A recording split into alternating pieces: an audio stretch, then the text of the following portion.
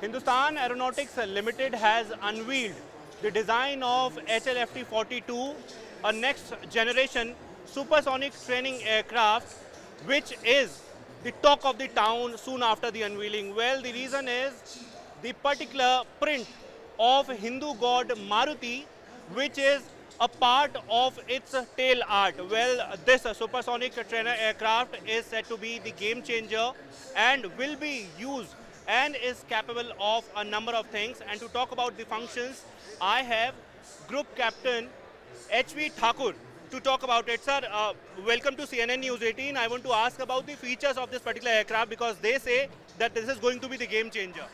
No, it's definitely going to be the game changer because it's a trainer which is a new generation trainer. It's designed exactly to fit the area where training is not being done. That is for 5th generation aircraft. The training for 5th generation aircraft and 4.5 generation aircraft.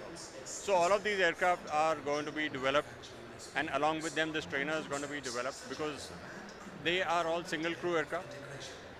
In Indian conditions, we like field pilots to get field experience on actual aircraft.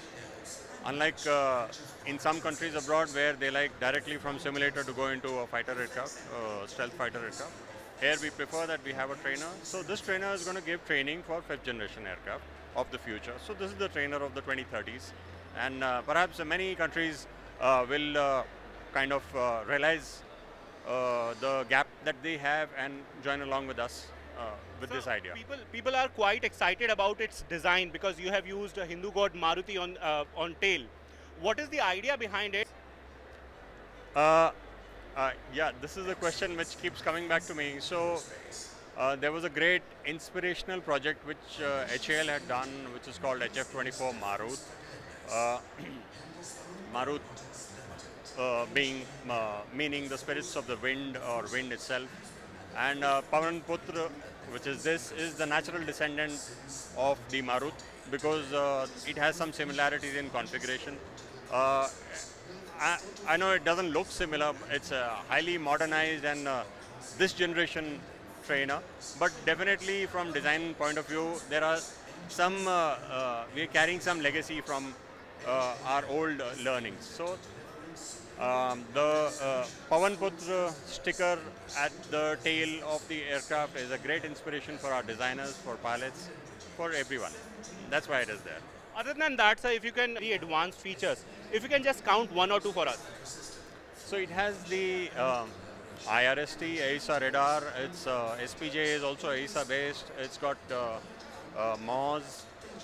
Obviously, it can carry a big payload of missiles, etc., which in secondary roles when training is no more there and you need to go into operations, it will require. So and it can carry a EOTS or a LDP, etc. The cockpit is a glass cockpit. It's got a large area display, side sticks, head-up display, which is quite modern. So definitely state-of-the-art avionics and sensors. How hopeful you are as far as the order is concerned? Do you think that it will be able to, excite the decision makers or decision takers?